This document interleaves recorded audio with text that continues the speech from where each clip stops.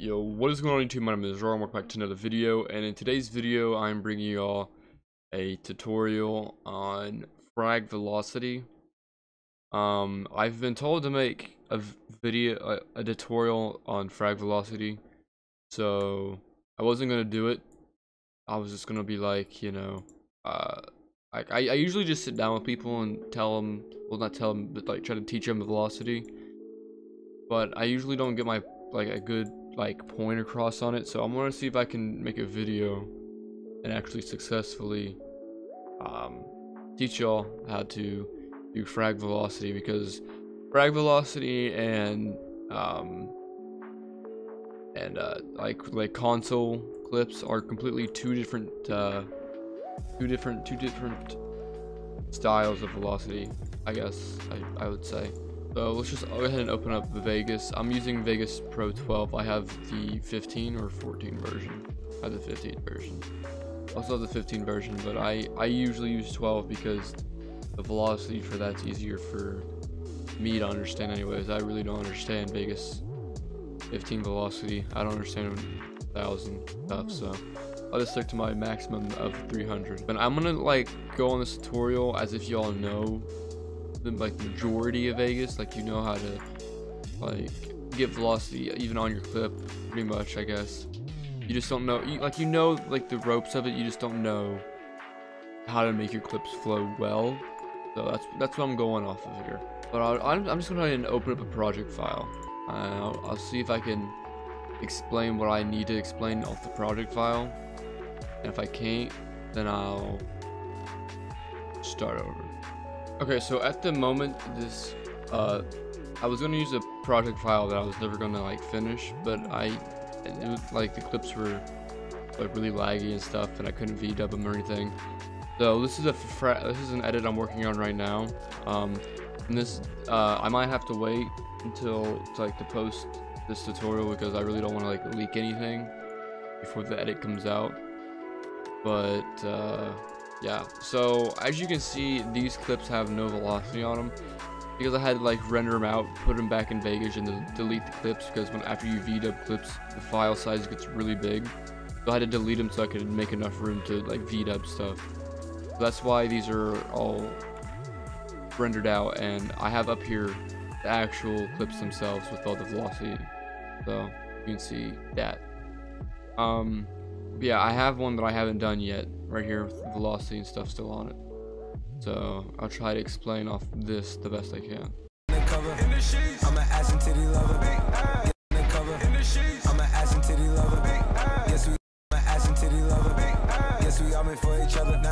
Alright, so I think this flows fairly well. There's actually clips that flow better than that, but where I've already rendered them out, I can't really show the velocity on them, because I'll have to show what's going on up here. I could, but it'd just kind of be more complicated in a way. But I'll try and show the better one. But since I already have this down here, I'll try this first. So what I always tell people, and I think this sometimes confuses people, you always want to have this type of bowl shape, but you if the bowl shape isn't working, don't just make your velocity try to look like you want to look a certain way, but usually what you come out with is this bowl shape. As you can see, bowl, bowl, bowl, and up here, bowl, bowl. But this one piece that had a sharp dip, because I didn't want it the way I wanted. I wanted the spray, and I want it to slow down on this one shot, and then I want it to speed back up. So don't always just have your velocity in this bowl shape. I'm just going to refer to it because it's the general shape that you want out of your velocity. Okay, so usually how I start off my frags, depending on the FPS of the frag, if it's 600, I always shrink them until I always speed them up. So usually you have your clip drawn out like that. I hit control and I click on the end and drag it all the way forward, well, to the left, and that speeds it all the way up. So usually the clip will look like this. It'll probably repeat, but that's okay, because we'll fix that when we slow it back down. So once you have your clip sped all the way up, I take the velocity, the entire velocity, and drag it all the way up. So if you watch it, it goes over and over and over and over and over again. And then don't freak out, because this could get complicated. That's probably the most complicating part, because it does repeat. and you don't want to repeat. But if you do your points right, it shouldn't matter. So what I do is I go about yay far, and I don't go too far, and I don't stay too close. You wanted to have a bit drawn out, so it has the, like, so it's not like cutting off like right at the beginning. So if I have it like right here at the beginning, I set it down to like 60. You know, it's not gonna matter because you can't tell, it's too fast. But if I take it and I drag the point like about over here, and then I set it down to like, well, I'll do 50 because it's more practical. You can't really tell, but if I take it, actually here, this will make more sense. If I take it real close, like I had it before, and then I do the rest of it, and it's all right here at the beginning. It's all right here at the beginning, all right? There's no movement hardly to it. It's just basically all slow. So if you go out a tad bit, so I'd say I usually go out to about right here. I'm not even gonna like watch this. That can move out of the way for now. So I come out to about right here, and I take it down. I take it down to around 100-ish. Like I don't really pay attention to the numbers. I usually come in. By the midway, I want the velocity to be either around 10 or 5%. So I go ahead and do that, and then I'll come in here. I just shape up the points so it has like a nice flow to it. So I'll set this to 10, and then I'll be at 5. I'll bring this down to 5, and then you have your bowl shape. So it has movement to it, you know.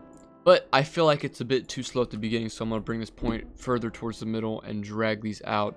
So it has more movement speed, like it has more movement time at the beginning. So like the more these are up instead of this low point, the more your clip's gonna be moving like fast, at a fast pace.